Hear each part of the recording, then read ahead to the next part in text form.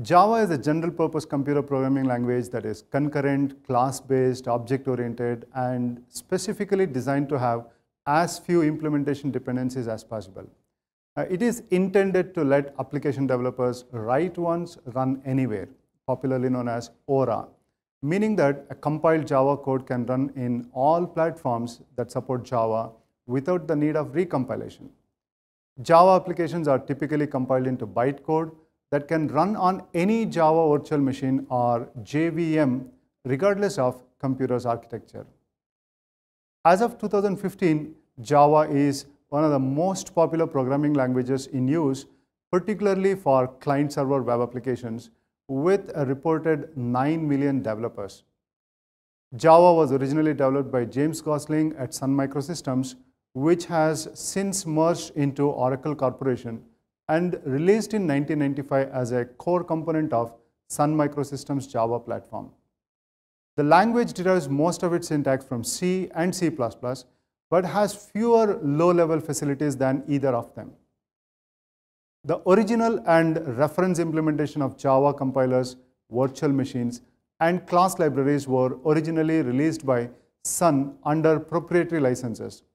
As of May 2007, in compliance with the specification of Java Community Process or JCP, Sun re-licensed most of its technologies under the GNU General Public License. Now let's have a look at the learning objectives. Here are some of the specific learning objectives of this course. And after completing this course, you should be able to understand object-oriented concepts, write Java programs using core concepts, apply object-oriented concepts to the Java programming language, write Java programs to handle runtime errors, popularly known as exceptions, read and write different types of data from or the files, understand very powerful collection framework provided in Java, understand multitasking in Java using something called threads, understand the basic concepts of annotations, logging, unit testing using JUnit, and Apache Ant. Let's have a look at the modules of this particular course. There are overall 14 modules. In the first module, we will learn about a brief history of Java and get an overview of how a Java program is written, compiled, executed. We'll also get to know how to use most popular IDE called Eclipse. The second module, you will be introduced with the concepts around object-oriented programming. Now, it's very important to understand this so that you will be able to apply this in Java.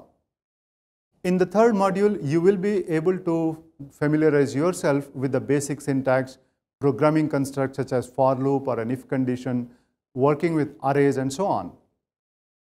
In the fourth module, you will be learning how to apply the learned object-oriented concepts in Java programming world.